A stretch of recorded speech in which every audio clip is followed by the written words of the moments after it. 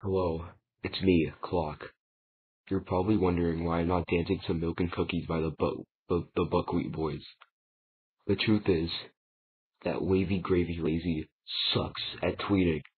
The only thing he's good at in animating is making keyframes, deleting keyframes, using tweets to move stuff, drawing, making object show assets, being right-handed, and animating poor lip sync. He doesn't know how to tweet skewing or nothing. Like, how is that hard? Wavy Gravy Lazy is the worst tweeter to ever exist. And you know what else? He's using a tweet to make me emerge out of your screen right now.